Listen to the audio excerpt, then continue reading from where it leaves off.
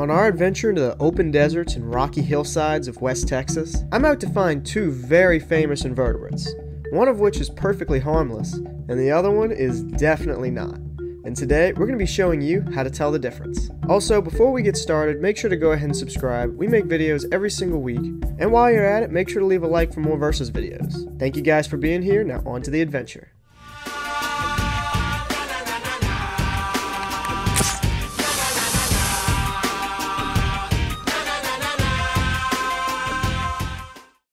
First on our list to catch is the giant desert millipede.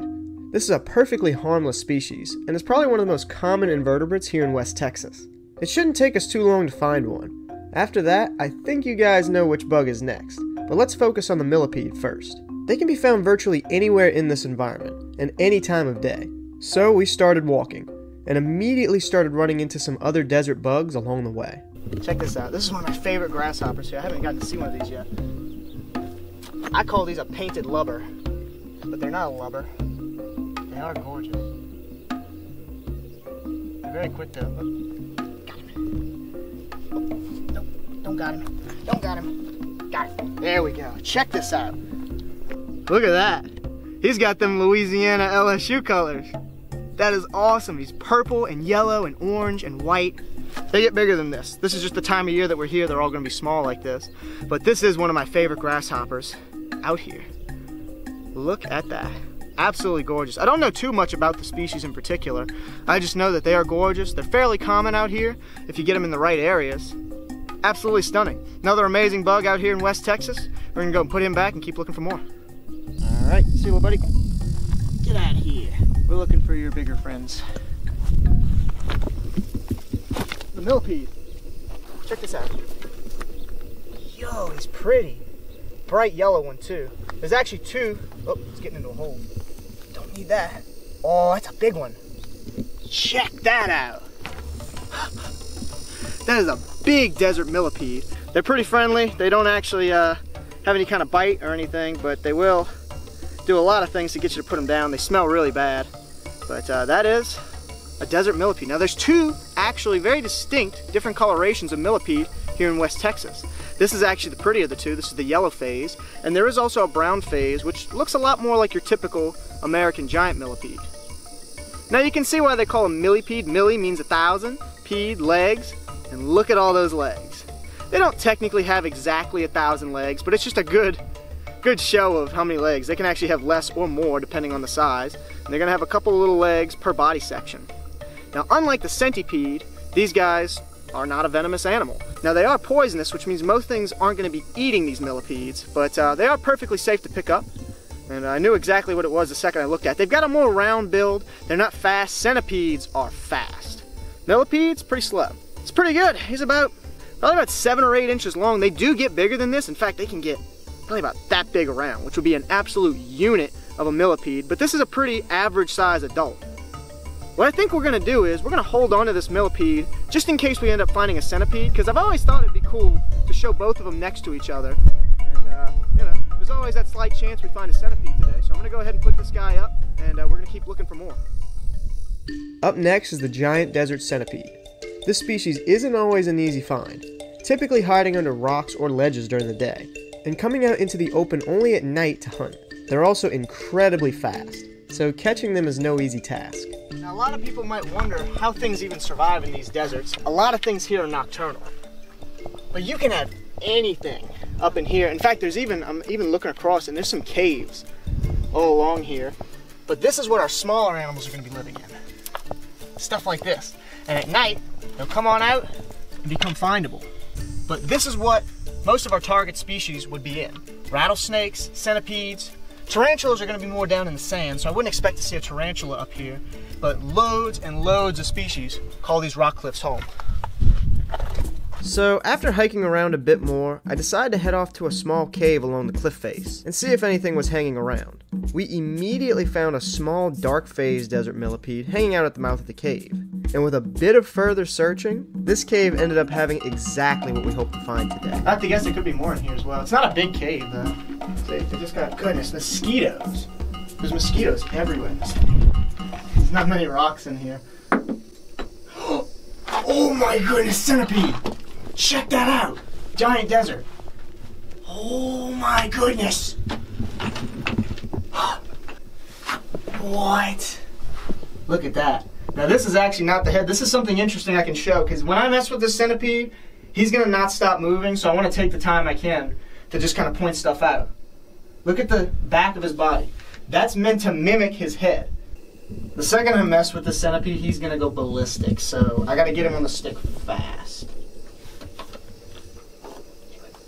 Don't go into a crack. Don't go into a crack. Jeez, oh, God. This is why I like handling with sticks. He is rowdy. Goodness! Look at him. He is rowdy. Petting. No. How about I don't and say I did? Very similar to the Texas Redhead, but crazier. Much crazier. Ooh, that is awesome. That is a giant desert centipede. Now this is not even full grown. They'll get 3 times this size. Can you imagine that? A centipede that big around. Now centi obviously means 100, but they don't typically have 100 legs. They typically have less. They have a pair of legs per body section, and they can vary in how many body sections they have. Notice what he's doing. He's getting up and he's trying to reach for something new. That's why I like handling these guys with sticks, because one, holding them is a bad idea. They will typically bite. You know, obviously if you grab them, they'll turn around and whack you immediately. Very infamous bite. You know, a lot of people know that this centipede has a pretty painful bite, and what they do is they grab forward. They get these little pedipalps in the front of their mouth, and they grab the skin and bite, and I've seen it happen. I've seen it happen, and it is freaky. Oh, he's chilling out. Check that out, he's chilling out. This is my first ever giant desert centipede. Now, I knew these guys were up here. This is probably the coolest way we could find one. Let's just be honest. This is awesome. Like, come on. Rocks. The only thing that'd be better if there weren't mosquitoes in here. I mean, there are just mosquitoes everywhere in here. I left Louisiana to escape those. Now, he's not going to have those bright yellow legs like the Texas Redheads back home, but you can see he's got a fully orange body, orangish legs, and then that black back. And sometimes they'll have a solid black head.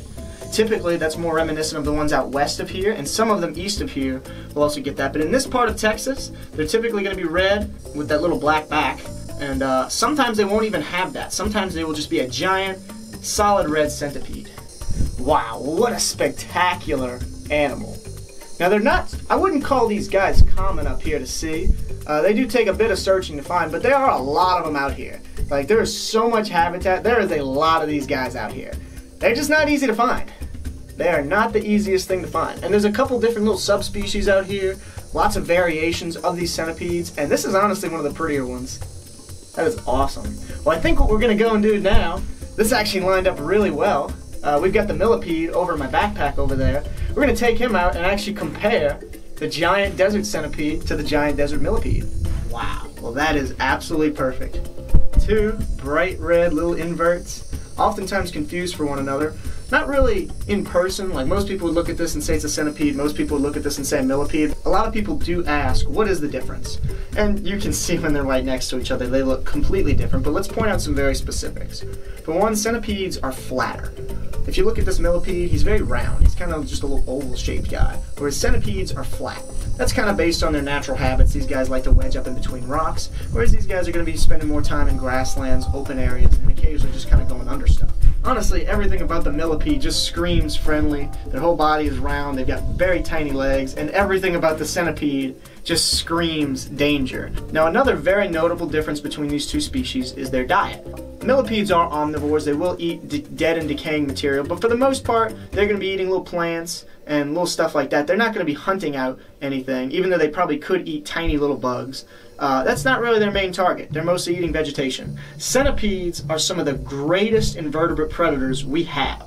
In fact, a centipede of this size would probably be able to take down a small mouse. You heard that right. And they will oftentimes eat snakes and other centipedes. Now, the defense mechanisms of both these species are very interesting because we've got a poisonous animal here, something that you cannot eat, something that you cannot ingest, and many other species can't as well. And then you've got something venomous, which you honestly probably could eat a centipede. But I wouldn't try it because they're probably going to try to bite you before you bite them. That's the main difference between these two species, is how they defend themselves. I'll hold a millipede all day long, but centipede, I'd much rather him chill on the stick. Both very good climbers. Is that little brown one still around here? Hey, look, there he is. Hey, bud, you want to join the versus? You want to join the versus, bud? We're going to have all three. We're going to have 2 different millipedes and a centipede. Look at that. You're going to see that there are a lot of variations within these bugs. Mostly color, and the general look of centipedes and the general look of millipedes is going to be exactly like what you're looking at here. Even down in South America, even in other parts of the world, over in Asia, centipedes are going to look like centipedes and millipedes are going to look like millipedes. Well guys, that's it for today's video. We really hope you enjoyed. And if you did, consider subscribing and liking this video. And make sure to check out the video we did with the Texas red-headed centipede a few weeks back. Really awesome species. We're going to go ahead and let all these little guys go. And we will see you guys next time. Man, this is awesome. Alright, see you, big guy. Back under your rock. Woo-hoo. That is awesome. Here we go. Here we go.